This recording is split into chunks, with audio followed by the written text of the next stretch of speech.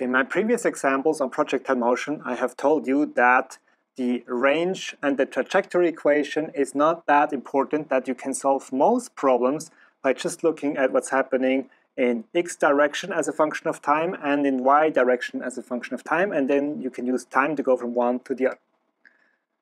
In case you ever need the range equation, let's have a look how we develop it, and also let's have a look how we develop the trajectory equation.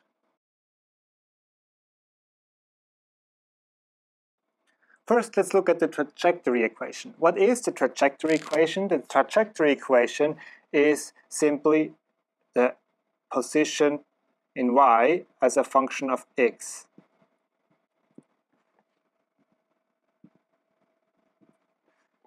In order to get it, it's quite simple. We solve the x equation for time, and then we plug it into the y equation, and then we have eliminated time as a variable. In the example here, we're going to be assuming that x initial is 0 and y initial is 0, assuming that we're starting from ground, going back to ground. So let's see how this looks like.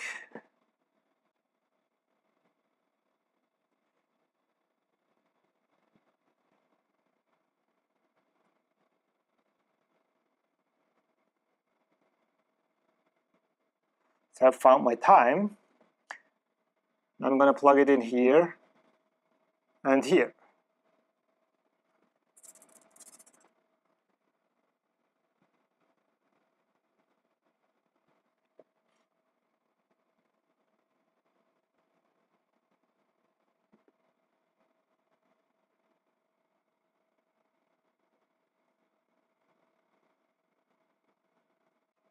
V1 cancels V1. So I can rewrite this as y as a function of x is sine over cosine is tan, so tan alpha times x minus gx squared over 2v initial squared times cosine squared alpha.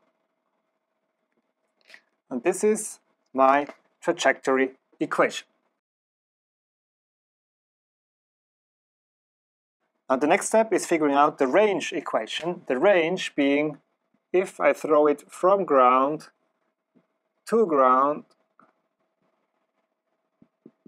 how far did the projectile fly?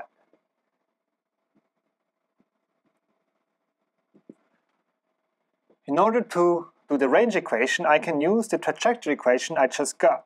All I have to do is, after I have to plug in the v final as 0. So 0 is equal to tan alpha times my x minus gx squared over 2v initial squared times cosine squared alpha. Now you see that I have the term x squared. If I'm starting from ground and going back to ground, I can actually divide by x. This is something that every mathematician will tell you should never ever do, divide by x, because x could be 0.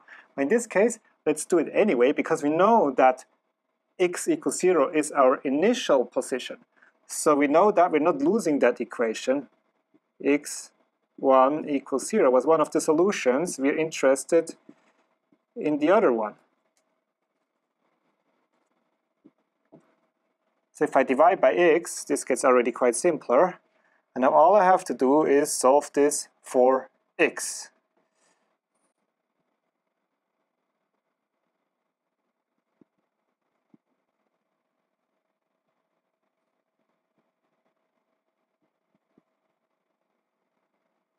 So this already is my range equation. However, it looks a bit ugly. So let me simplify this using trigonometric equivalences. Now, first of all, tan can be rewritten as sine over cosine. So sine over cosine times 2 times the initial square times cosine square alpha. Why did I just do that? Because now one cosine cancels out.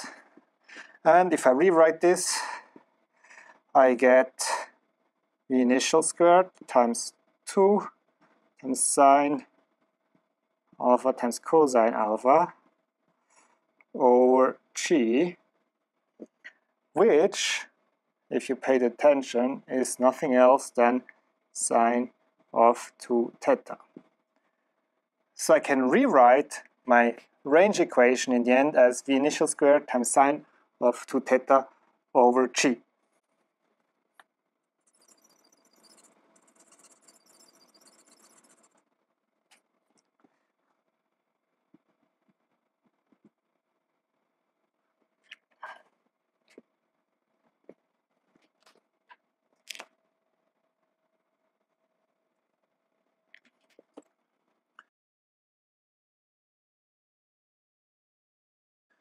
Note that in both cases, you're not going to be plugging in minus 9.8 for g, but only 9.8. We already took care of the sign in the step up here. So only put in the value of 9.8 or 10 if you're allowed to round a bit into the trajectory and the range equation.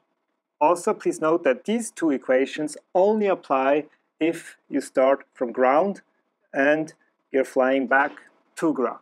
If you have any other motion, you start at some additional height, you have to reproduce them based on the equations as a function of time.